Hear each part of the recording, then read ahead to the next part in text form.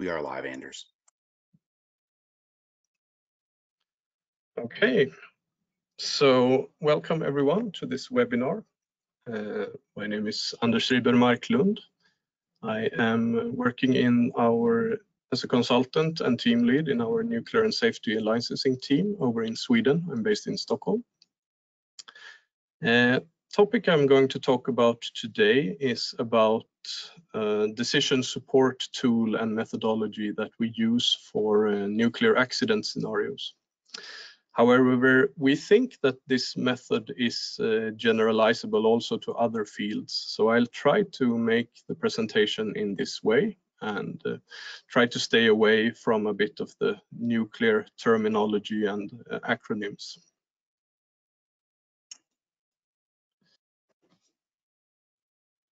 Let's see if I can. I'd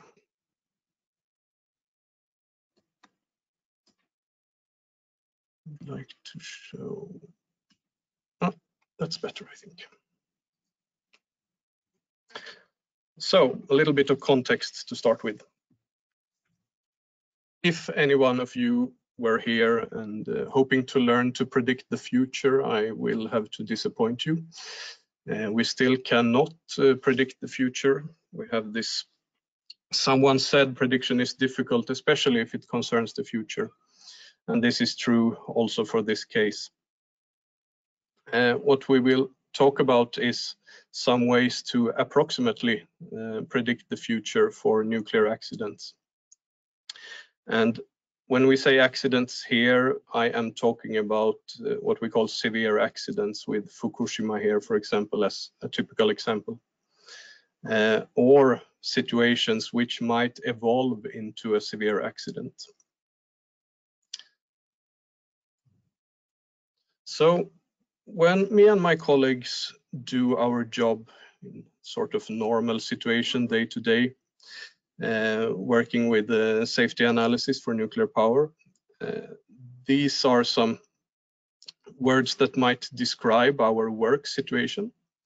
We are often assessing towards quite detailed and complex set of assessment criteria using equally detailed and complex set of mathematical models. And there's quite a lot of both comprehensive and extensive documentation to be written and read. We have a lot of information and data available at our disposal, and it's not really time critical. I mean, you have your ordinary project deadlines, but nothing out of the ordinary. So if you happen to be in a nuclear emergency situation, all of this changes into something like this. And obviously we are talking about here releases of radioactive material, and it often boils down to these two questions: approximately how much will be released and approximately when. There will be a need for quick decisions, and information and data may be limited, uncertain, or delayed. Actually, all of these three were seen during both the 3 Mile Island and the Fukushima accidents.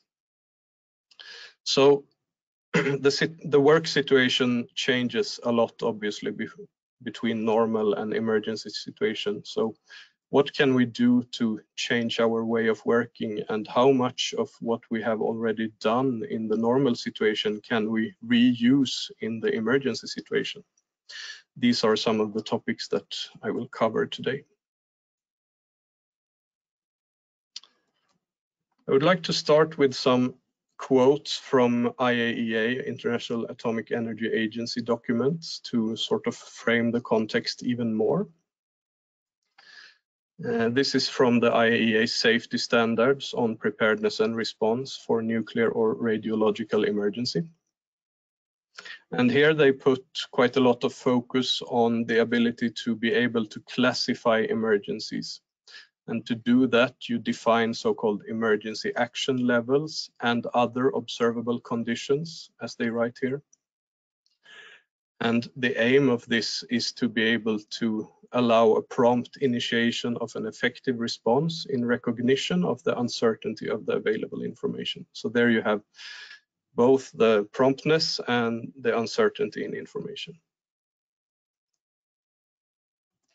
In another part of the safety standards, which is a bit more hands-on maybe, you can find quotes like this one. The decision to act needs to be made promptly. There is no time for meetings to determine what to do, and off-site decision makers cannot wait to see if a release actually occurs. So this is very true for the tool and method that we have been developing. Lastly, a bit of evaluation from the technical volumes on the Fukushima accident. You don't need to understand the acronyms here, but during the Fukushima accident, they had a plan of using a tool called ERSS together with another tool called SPEEDY to do so-called source term estimates. So it basically means estimating how much radioactivity will be released. But they couldn't do that because this system needed AC power and they had total loss of on-site power. So they had to do the decisions on evacuation and sheltering just on the basis on a few plant condition measurements that they had. This is actually in line with IAEA standards to use plant conditions instead of trying to run complex calculation and these kind of dose projection tools as they had planned in Fukushima.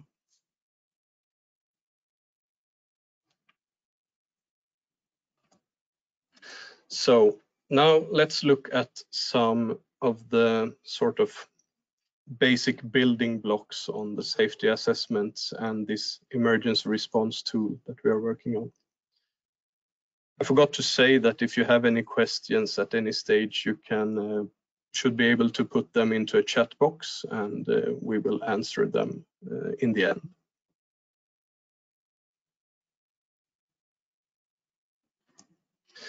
So to start with, we have what we call the deterministic safety assessment. And this is kind of the classic safety assessment, which has been used ever since the start of the nuclear industry. And the basic ideas of deterministic safety assessment go something like this. You define a set of bounding sequences that the system should withstand. And when I say sequences, it's more or less the same thing as scenarios or accident types. And this set of bounding sequences that the system should withstand is called the design basis. And then we specify acceptance criteria to define the limits for each bounding sequence. What is it that we actually need to fulfill for each bounding sequence? It can be a pressure or a temperature or something like this. We use deterministic models to verify that each bounding sequence stays within its limits, basically doing simulations. And when we have done that, our results will also give you our so-called safety margins. That is the distance between the maximum number that you have found in your simulation and the acceptance criterion. Now, in the nuclear industry, there has been a lot of development on the counterpart here, the probabilistic safety assessment, which takes a bit of a different view on things. And here you start with the sort of observation that we have a finite design basis. We haven't designed the system to withstand anything. So this means per definition that there are things that the system will not withstand. And then instead we define some sort of overarching safety criterion that we evaluate for all these sequences, and we systematically search for sequences that fail this safety criterion. So it can be, for example, having a core damage or not, or having a large radioactive release or not. We use probabilistic models to determine the frequency or likelihood, if you will, of these sequences. And when you have your results, you will also get what we call a risk profile. And when I say risk profile, it means which part of the system contributes more or less to the risk. Now, this is sort of a general picture of how probabilistic and deterministic safety assessment works. In nuclear, we have a specific application of this that we call level 1 or level 2 PSA. When I say level 1, I mean a study where we only look at the risk of core damage, and when I say level 2, it's all the way studying all the way to the risk of radioactive releases. So in the level 2 probabilistic safety assessment, we use the deterministic and the probabilistic sides together in this way. So we have the design basis, which means that there are sequences which will lead to radioactive releases. These might be very unlikely sequences, but they exist. We define an acceptance criterion in terms of acceptable or unacceptable releases. On the probabilistic side, we define so-called release categories, and this is an important concept here. So when we say release category, it's basically a set of qualitatively similar accidents, accidents that sort of are based on the same failures, so to say. And we systematically search for these failures to give rise to these sequences. And then we use deterministic models to calculate the release category consequences.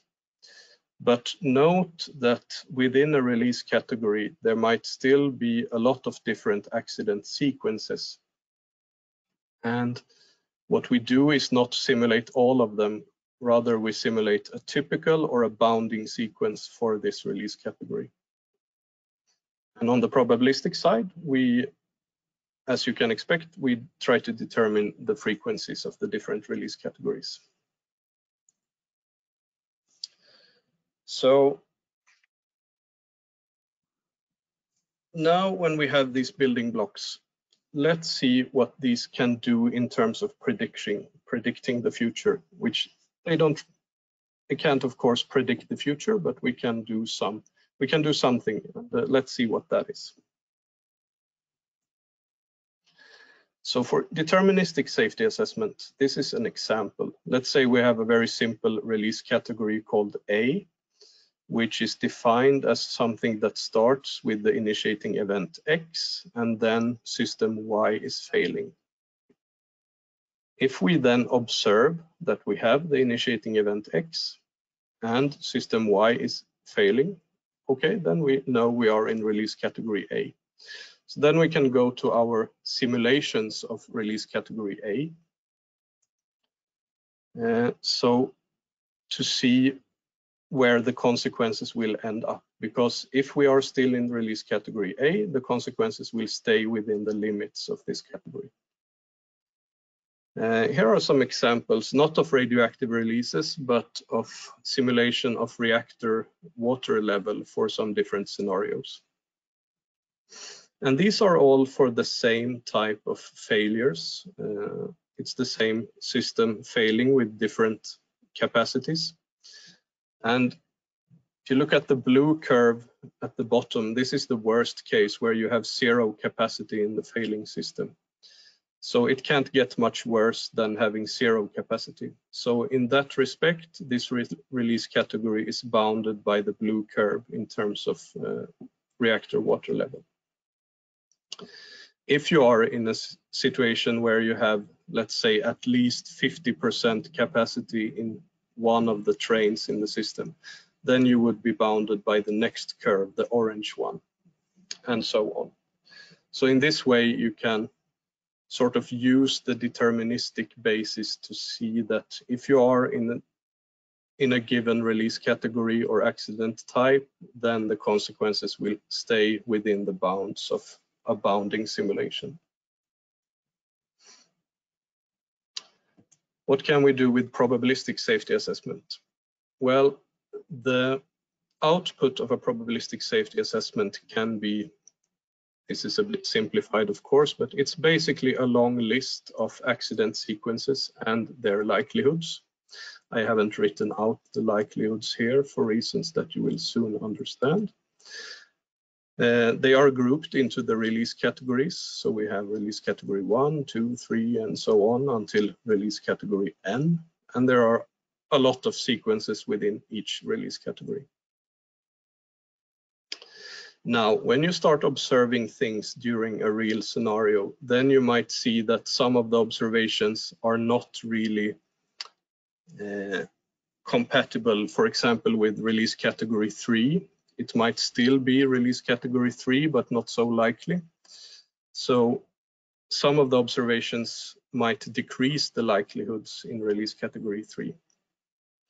After a while, you may gather even more observations, for example, till the extent that you can completely exclude release category 1, for example. So with each new observation, the likelihoods of release categories that do not correspond with the observations will go down. And as we gather new information, this list will contain fewer and fewer release categories, and those left will have increased likelihoods. So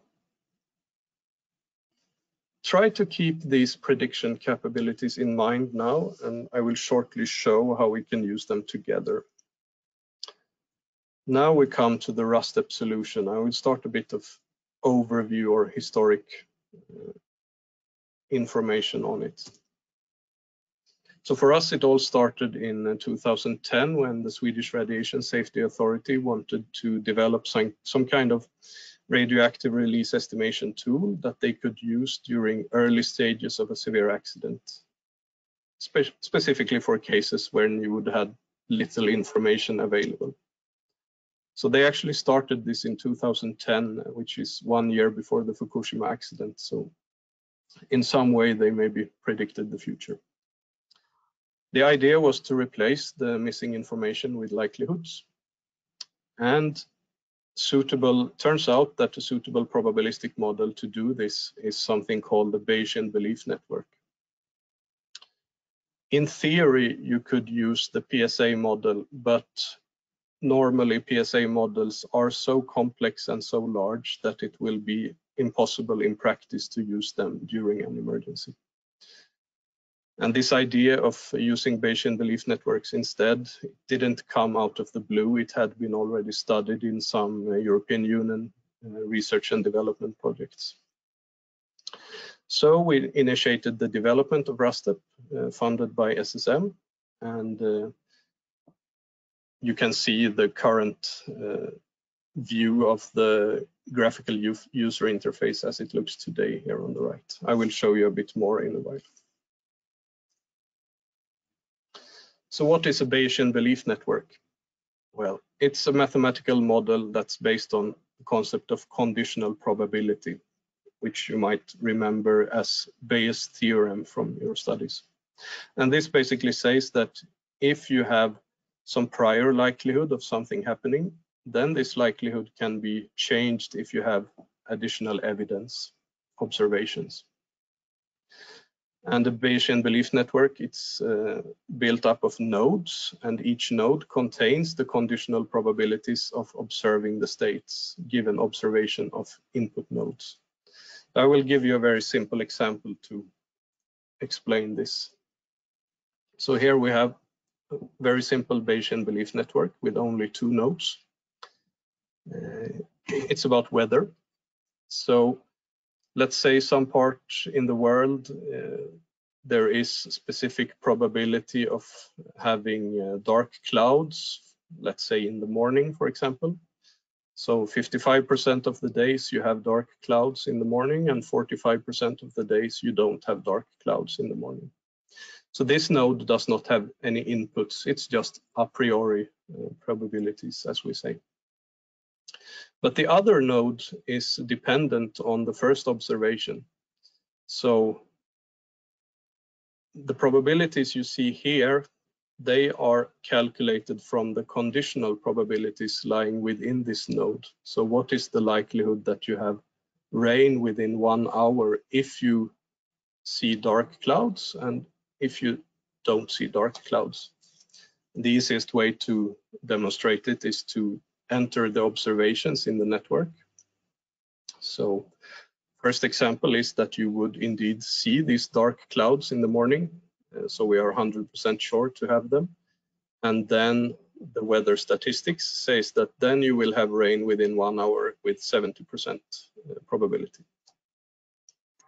The other example is that there are no dark clouds in the morning, and then the weather statistics say that you will have only 5% probability of rain within the hour. So this is a very simple example, but when we make a Bayesian belief network for example, a nuclear power plant, it's based on the same principles. It's a bit more complex. This is a typical example. But if you compare it to the full PSA level 2 model, for example, for a nuclear power plant, it's still much less complex. And this is, of course, a trade-off to create something that is useful in an emergency situation. So here are a set of simulations represented by these squares in the middle here. And we have a list of all the release categories of a given model to the right. So the way this works is that we have our list of possible observations that you can make during an accident. And depending on the observations that you have entered in this list, the likelihoods in the list to the right will change. We are not only giving the likelihood typically when we build RASTEP models, we are also giving you these numbers that you see within parentheses in the end of the release categories, which is some sort of consequence ranking. In this example, we have ranked how bad are these scenarios based on how much iodine 131 they would release. And we don't exclude anything. You see that some likelihoods are very small, so you can, of course, the user can exclude them on the basis of this, but we give likelihoods of all release categories. Everything can happen, but these are what the likelihoods based on the best available information. And in this case, you see that the one at the top, the containment release category diffuse leakage, has quite high likelihood, but it's not one of the worst. It's 15 out of 22. While the second one, which is at almost 6% likelihood, is the worst of all the release categories in the model. So that you might want to base your decision on that in this case. But when we take out data for this, when we give data to the RASTEP user, we don't give out the full details of the simulation, because remember that this simulation is only for a typical or a bounding case of the release category. And there are many different sequences in the release category. So we don't want to exaggerate the level of detail here, because we are only representing a type of accident. So this is why we sort of take down the time resolution of the data shown by the RASTEP interface in this way. So this means we represent the uncertainty of the situation is in these two ways. We assign likelihoods to all release categories. We don't know which one will happen, but we can give you the likelihoods. And we average the deterministic simulation results into phases in this way.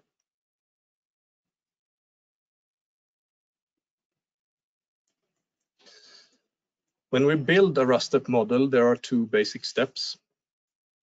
One is, of course, to take the probabilistic or statistic model and build it into a BBN model. The other is to take the deterministic model simulations and put them into this approximated database. So this is what we call model building within the RASTEP methodology. When you use RASTEP, you only have to pull in a ready-made BBN model and database into the graphical user interface, and everything you do as a user is to feed in your observations on the left here, and you will get out data for decision making on your right. So I will actually make a short live demo here at this stage to give you a flavor of what this would look like. I hope you still see this. So this is the RASTEP interface for a generic pressurized water reactor model. I will just do this example by entering a few observations from the 3 Mile Island accident. This is not a model of the 3 Mile Island plant, but it's a similar plant. So let's see how this model responds. As you can see, we already have an observation that offsite power is available because it was during the 3 Mile Island accident. The next thing we will enter is the primary system pressure during the initial phase, which we have defined in this model to be 0 to 10 minutes after initiating event. And this was falling in this case. Then we will enter a core exit temperature that is sort of medium in this model. I'm not entering all the observations that were made during the 3 Mile Island accident because it would be too much to go through. I'm doing a few important ones to show you the idea. So here at this stage, we have only 3 observations. Let's see what the initiating event prediction is at this stage. So it's quite high likelihood that this started with the not so informative category other transients. Almost 10% likelihood that it started with loss of feed water, which was kind of the initiating event of 3 Mile Island. There is also small possibility of an event called pressurizer loca, which happened later in the 3 Mile Island accidents. So it has already sort of zoomed in on some likely events here. So now we will go to observation 10 and say that the relief valves on the pressurizer were opened. And that didn't change the initiating event so much. But if we go to the secondary system pressure trend in the initial phase, which was falling, it changes quite a lot. All of a sudden you have the pressurizer loca as the most likely initiator. And if we look at the release category predictions, you have one called loca diffuse leakage here, which more or less would correspond to the correct outcome of the scenario at 3 Mile Island. There are also some scenarios with early or late failure of the containment. In this model, they come from the fact that we have modeled the risk of hydrogen explosions, which also was a concern during the 3 Mile Island accident.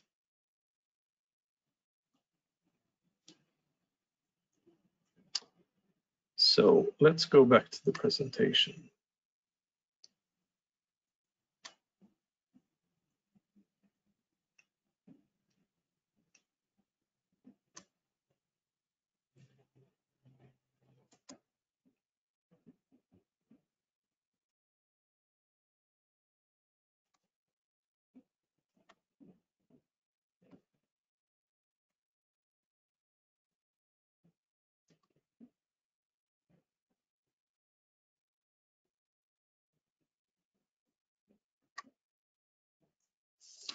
Before we conclude, I just want to give you a bit of overview of what kind of R&D we do today and what we see in terms of possibilities for the future here.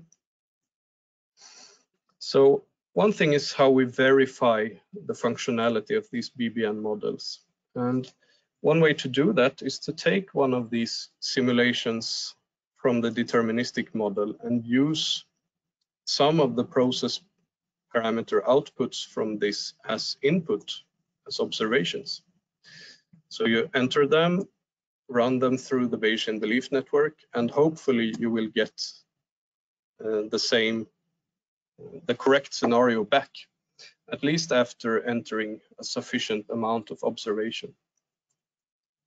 We have been doing this for quite some time, but now we have quite recently initiated a master thesis project to do this a bit more quantitatively. So we have a student from the Royal Institute of Technology and Université de Paris. He's a double diploma student. And the idea is to use observables from the simulation to change states in the BBN model and actually measure the time to correct prediction and the time between correct prediction and time of major release, and also the sensitivity to missing information. How much information does the model need to make the prediction?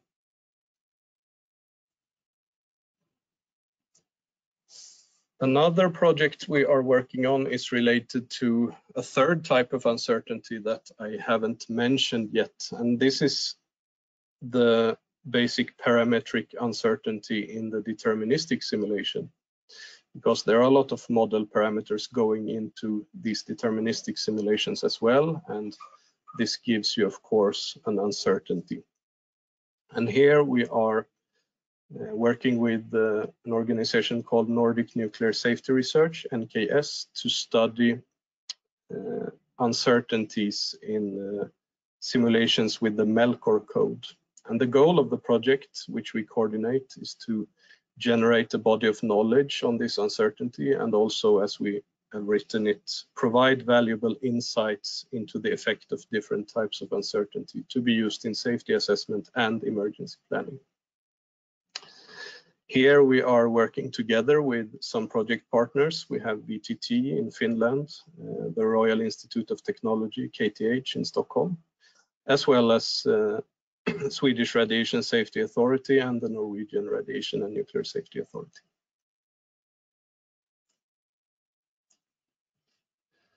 Another NKS project that we are currently participating in together with the Norwegian Radiation and Nuclear Safety Authority relates to nuclear-powered vessels operating in Nordic waters. And this is mostly naval vessels. There are some nuclear-powered icebreakers around as well, but it's mostly related to nuclear-powered naval vessels. And this introduces a difference if we compare it to the case for commercial nuclear power plants. For these, the challenge is to sort of identify the accident type in a complex but kind of well-known plant. For submarines and aircraft carriers, we don't know so much about the reactors on board because it's obviously classified information. So the challenge becomes more to make reasonable assumptions on releases and uncertainties for maybe what is a less complex but still unknown plant. And there are sort of a larger zoo of different plants at play here as well. And here we are performing a feasibility study of using RASTEP for this purpose as well. If we look at some potential applications for the RASTEP method for the future, some obvious examples that we have been thinking of on our side is the really close one is to look at accident release scenarios for chemical or petrochemical systems. So basically replacing the radionuclides with some chemical. Another idea that we have been discussing is to use it as dynamic emergency response exercise feedback. So then you would, for example, use what the players of the emergency response exercise do as observations, and then you can use the likelihoods to sort of determine what will happen next during the exercise. If we look at known applications in the literature, BBNs are used for example, medical diagnosis. There are examples of managing risk of runway excursions in aviation, prior launch checks in aerospace, and also an article relating to the COVID-19 pandemic where they have identified concern factors related to the disease. So the area of possible applications is quite broad, we believe. But this is just to give you an impression of what we are doing and what could be some interesting paths to follow in the future. So in summary, RASTEP is a software tool and method for accident scenario identification and consequence prediction. We use Bayesian belief networks together with observations to support decision making. And this is especially for a situation where you have little or uncertain information. And we have worked on this tool, developing the tool, the methodology, and plant models a bit over 10 years now, in cooperation with the clients and project partners that we have listed here. There are some further reading on the Vices Group webpage. I think we will be able to distribute these links after the webinar. And you can also contact me, of course. I think you will have or may have already received my contact info. So I see there are some questions that have been coming in during the presentation, so I will jump directly to them.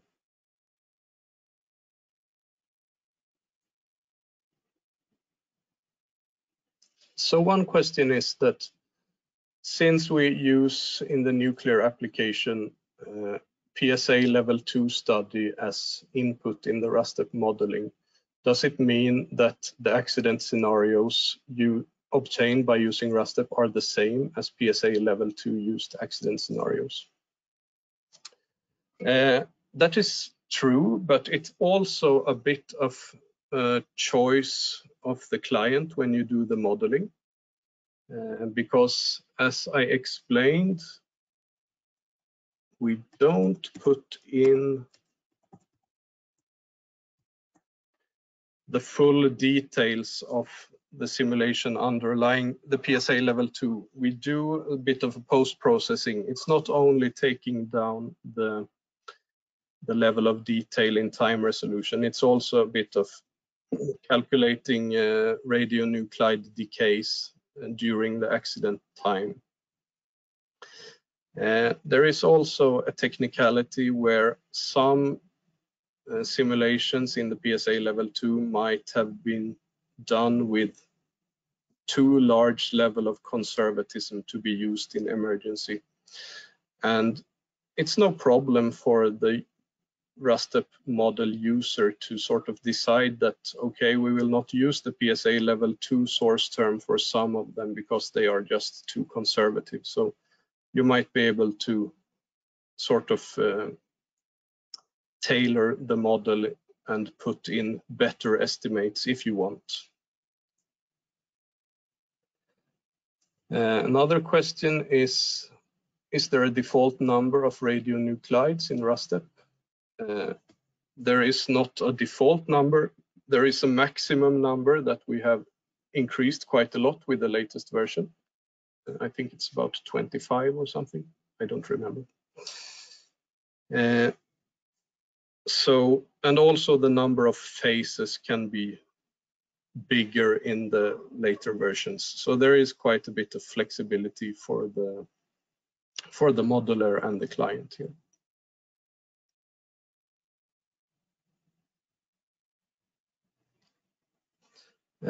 Another question is that since we use these Bayesian belief networks, they are not as common as, for example, standard PSA models built in, for example, risk spectrum.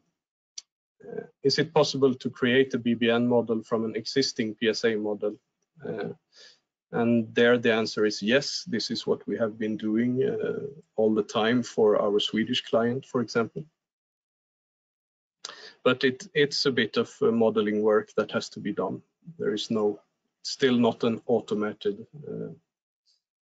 process, because there are some sort of trade-offs that has to be done during the modeling to sort of accommodate the emergency situation.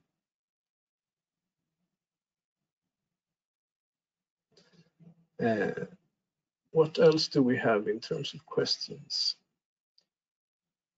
Presentation will be available. Yes, we will share the link to this presentation afterwards. Is the RASTEP tool installed at plant operators, and was it used during emergency exercises?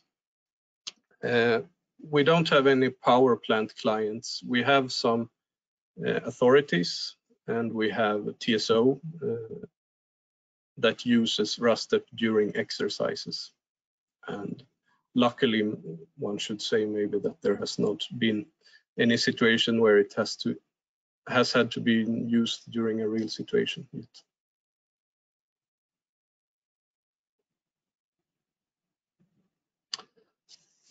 Okay, I think we are at the end of the presentation. Can wait a few minutes, see if there are any more questions coming in.